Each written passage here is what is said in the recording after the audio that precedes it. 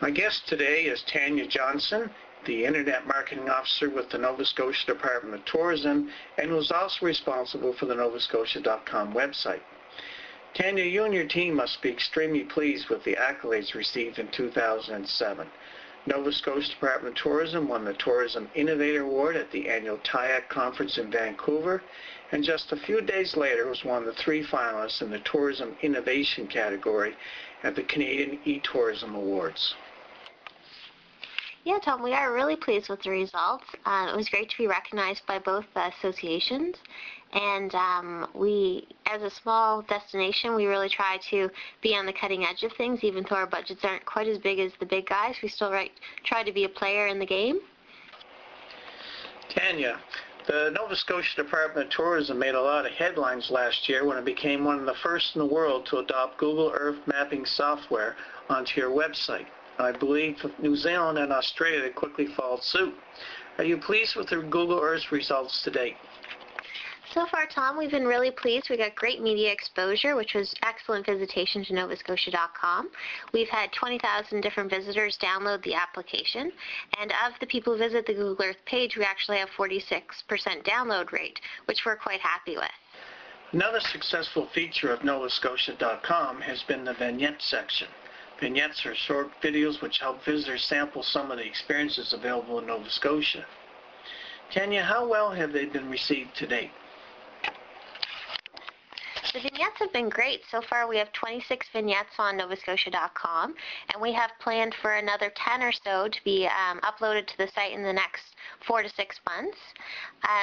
They really give the visitor a first-hand look at different experiences in Nova Scotia and allow them to sample the product before they come. So some upcoming vignettes that we're working on is tidal bore rafting. Also, there's a video vignette which shows the tides rising and falling in Halls Harbor and people eating lobster right on the beach. Sounds really interesting.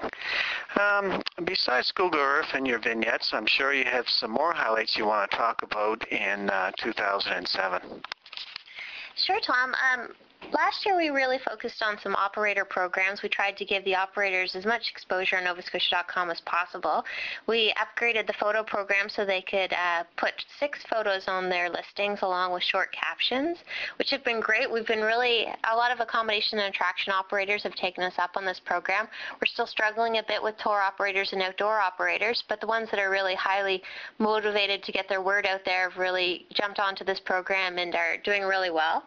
The other program that has been quite successful last year was our packages program. We've been really trying to connect the visitor with packages and then with the actual operator listings. So we brought packages into the operator listings last year in 2007, and we're really encouraging operators to jump into the packages program. It's quite affordable. It's only $50 for 3 months, and we're really endorsing them to give it a try and see if it works for them.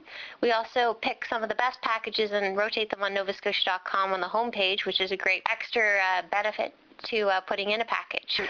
Recently, in the year-to-date results of Nova Scotia Tourism, it indicated that the website visits were up for novascotia.com. I think it's probably the 3rd or 4th year.